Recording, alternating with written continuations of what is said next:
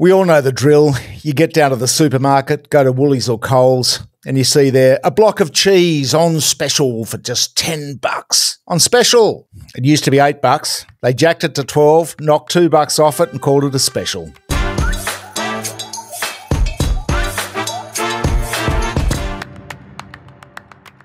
The supermarkets, like the rest of us, are coping with the cost of living crisis. Their cost of transport, energy, wholesale grocery prices, lots of things have gone up. The question is, by how much above the rate of inflation? Are they profiteering unnecessarily? Now, this question is coming into stark relief at the moment with the inquiry into supermarket prices in Canberra, and also as it's confession season, what they call confession season on the ASX, on the stock exchange. Now that's the nickname for when the slather of half-year or interim company results come through at this time of year. They call it confession season because so often it's a chance for companies to say, well, we weren't going as well as we predicted in our forecasts, and ergo the confession. But this year, it's a different kind of confession season.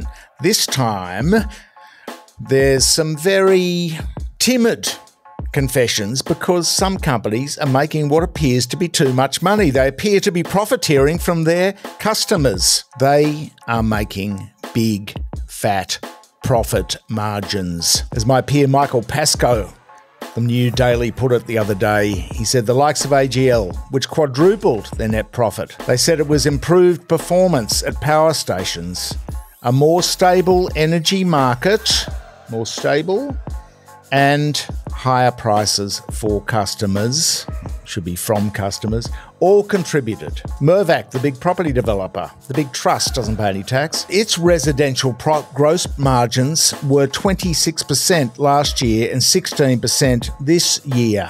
Transurban, the monopoly of monopolies, the toll road operator in Australia, had its profits quadruple, and so it goes. Are they exploiting inflation? Are they jacking up their prices under the cover of inflation and pointing the bone at inflation, saying it's not our fault, we have to lift prices? It's a difficult one to tell.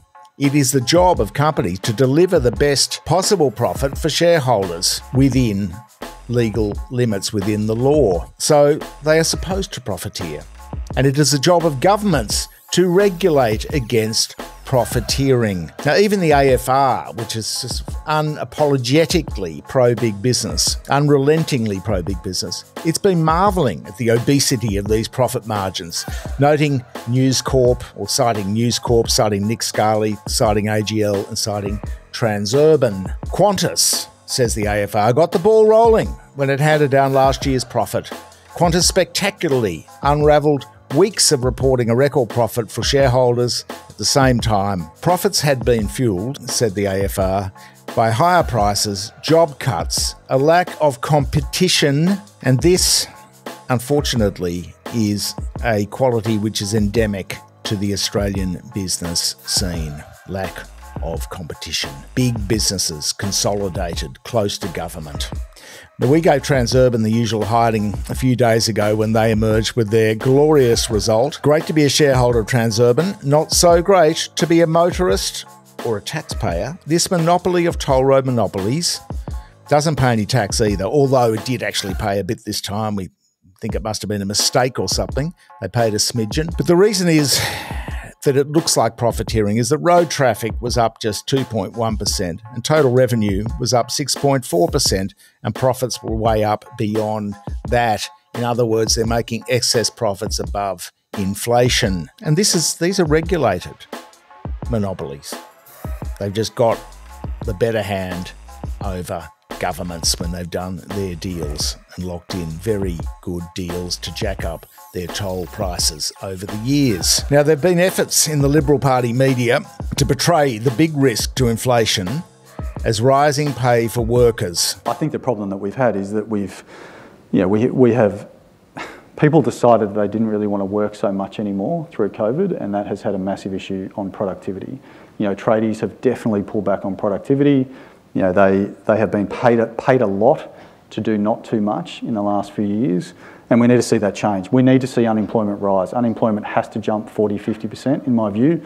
We need to see pain in the economy. We need to remind people that they work for the employer, not the other way around. But we know the workers don't set prices. We know that companies set prices. And rising prices is inflation. Therefore, companies are responsible for inflation, not workers. They don't set the prices. So this is the RBA's conundrum, the Reserve Bank. They won't say it because, mates at the big end of town, but it is rising corporate profits which account for the bulk of inflation. What the government does about it is entirely another thing. It is a very tricky issue. But the key point is that Australia is the land of duopolies and monopolies. We know that Australia is indeed the lucky country, but it is a lucky country even more than for its people. It is a lucky country for investors and corporations. Check out this chart. Look where Australia sits on profits compared to all other rival nations. And just spare a thought for the poor old ACCC. What does it do? For a start, it needs more money and more independence to cover other areas which it doesn't already cover, like gas. So we've covered the reasons that Australia has high prices. It's monopolistic behaviour. It's a large nation with relatively few large companies. Now, half of these companies, half of corporate Australia was bailed out during the COVID and the GFC, the banks during the GFC, and the COVID JobKeeper bailed half of the big end of town. 40 billion splashed where it didn't need to be splashed. People that did not need it to survive at the expense of all of us beleaguered consumers. Governments, of course, which is the problem, are closer to corporations than they have ever been with their donations and their subsidies and their mollycoddling by the financial media. So it's time to get serious about prices and deliver the ACCC more power. Perhaps even put all these regulators together and make a super regulator, super independent of government, like the Future Fund or the RBA, so they have that independence to be able to carry out investigations more robustly and with less timidity. Thank you for your support. Please like, share, comment in the space below. Throw us a few bucks if you can afford it. We've got to keep the production up. We've got to lift the production. In fact, getting good traction on YouTube, but we can do more. The mainstream media has totally failed, as you can see, and so it needs to be balanced in the interests of democracy so that all people know what's going on in this country.